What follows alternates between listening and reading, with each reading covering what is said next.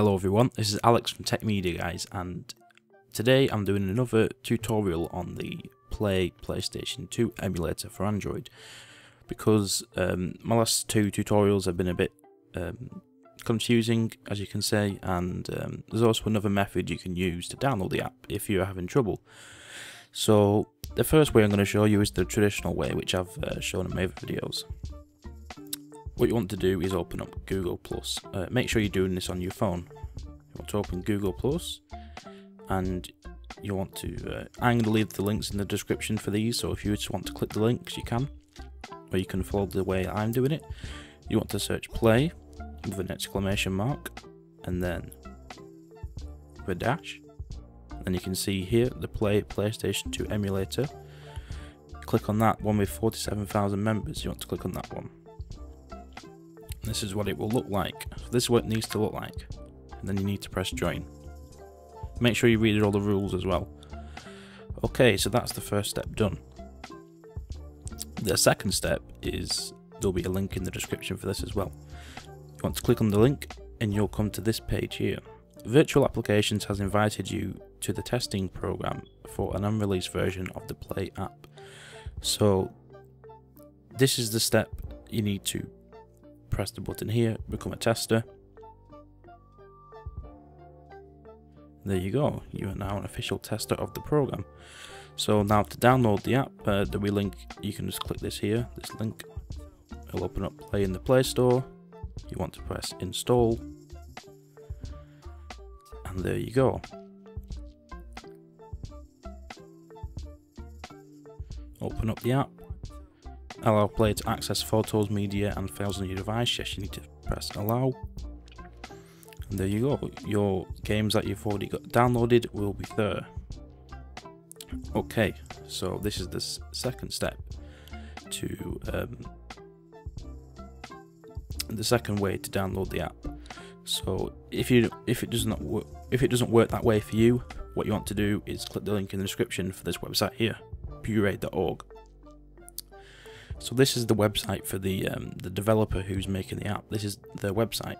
So what you want to do is click on the download section, and then the weekly builds for Windows, OS X, Android and iOS.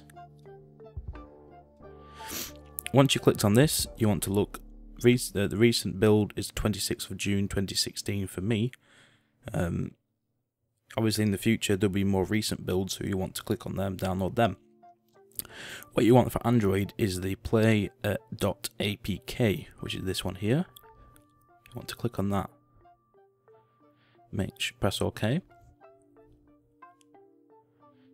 And press that. Now the file is downloading.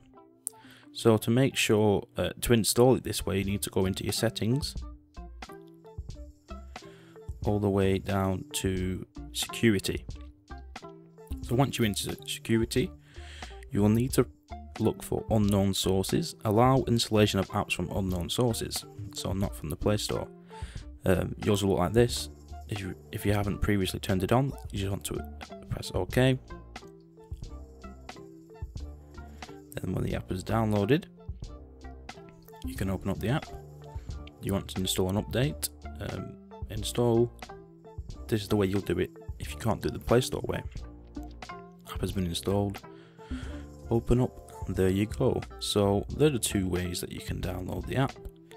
And if you've got any questions, I've tried to make this as simple as possible. If you want to download the games, you can download from websites such as Emu Paradise. Look for a PS2 game. If you look for a PS2 game, you will need to download this app here called RAW. So, and then if I've got this here, you've got your Resident Evil 4, for example, your download file. All you want to do is press extract here. When you press extract here, it will extract all the files, and then once that's finished extracting, when you open up the Play app,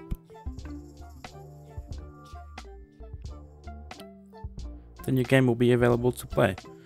You've also got your settings here. I recommend pressing show frame and the show virtual pad if it's not already selected, as well as the enable audio output.